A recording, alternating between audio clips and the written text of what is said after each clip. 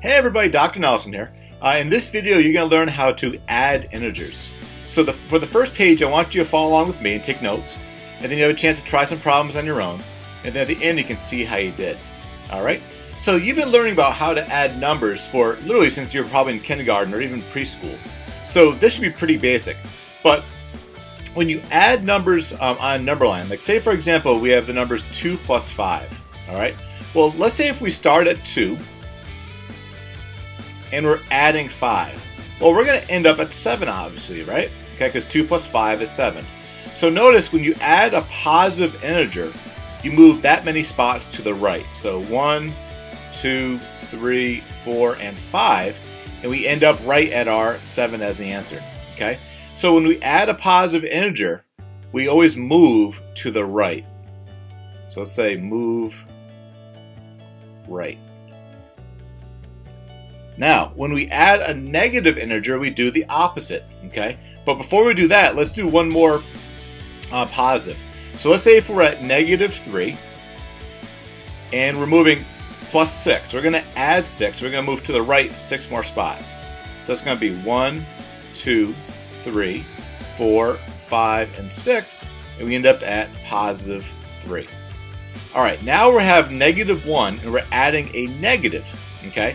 So we know that when we add a positive integer, we move to the right.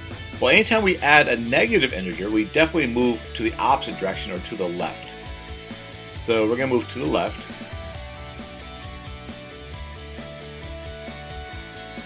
And for this one, we're at -1. And we're adding -4. So we're going to go 4 spots to the left. So 1, 2, 3, and 4. And we end up at -5. Okay? A good example of this one would be, say, for example, you owe your mom and dad or someone else $1, right? And then now you owe them $4 more. Well, altogether you owe them now $5. All right? So the big idea of this is when you add positive integers, you move to the right, and then when you add negative integers, you move to the left. All right? So what I want you to do is I want you to pause the video and try the Your Turn Now problems. And when you're done, hit play. You can see how you did. All right, good luck.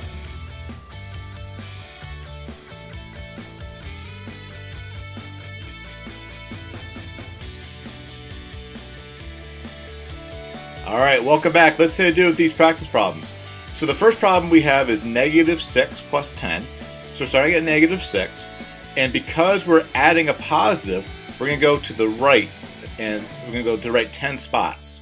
So here we go. 1, 2, 3, 4, 5, 6, 7, 8, 9, and 10. So we end up at 4. So -6 plus 10 gives you 4. The second one, we have 7, and we're adding -5. So let me use a different color for this one. So we're at 7. And this time, because we're adding a negative, we're going to move that many spots to the left. So 7, so it's going to be 1, 2, 3, 4, and 5. So we end up at 2. So 7 plus -5 equals 2. So again, just one more time. Anytime you add a positive, you move that many spots to the right. Anytime you add a negative, you move that many spots to the left. All right, how'd you do?